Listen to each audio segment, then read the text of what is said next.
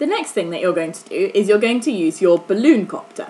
So you should have, inside your balloon helicopter little packet, there should be 2 balloons. I've got my 2 balloons here. There's something that looks like this. It's kind of circular with a little bit on the top and a bit on the bottom. It might be blue or it might be a different colour. And something that looks like this, which is, my one's yellow, yours might be a different colour. It's got 3 bits poking out of it. The first thing you need to do, you should also have 3 wings. You need to attach the wings to this little thing, the thing with the 3 bits sticking out of it, like that. So what I'm going to do is I'm going to put one on like this,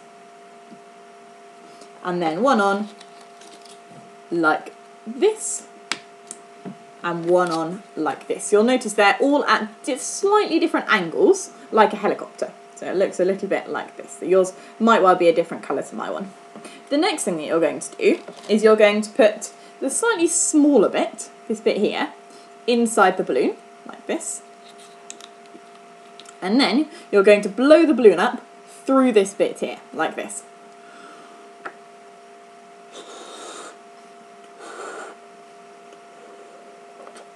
Now what I've done is I've just pinched the end there so that it doesn't fly away. If you want to, you could do it the other way around. You could blow the balloon up and then put the blue thing in, but it might be a little bit more fiddly that way. It just depends how you want to do it. Now the next thing you're going to do is you're going to attach the blue bit, or it's blue on mine, to the yellow bit, so my bit's yellow, like this. And then what you're going to do is you're going to throw it up in the air and let it go. And hopefully what's going to happen is it's going to fly away. I'm going to see if my one works.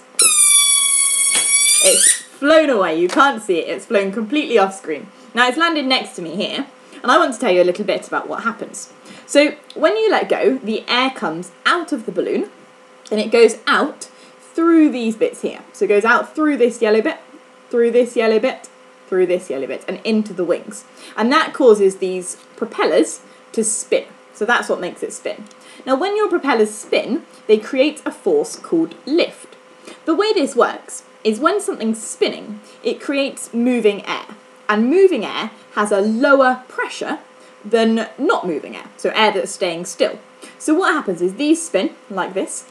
They make the air around them move, which gives it a slightly lower pressure, which means that we end up with low pressure here, high pressure underneath, and things will always move in the direction of the lower pressure. So they always move from high to low. So if we can create low pressure on top of the wings, high pressure underneath the wings, then what will happen is this will move upwards in the direction of the low pressure.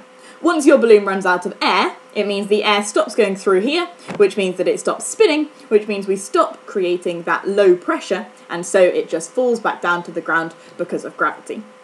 That might be a little bit complicated. That's some quite complicated science. It's called Bernoulli's principle, if you want to look it up a little bit more. So the simpler explanation is just that the air makes the propellers spin, and they create something called lift, which lifts it up in the air. It's just like how a helicopter works.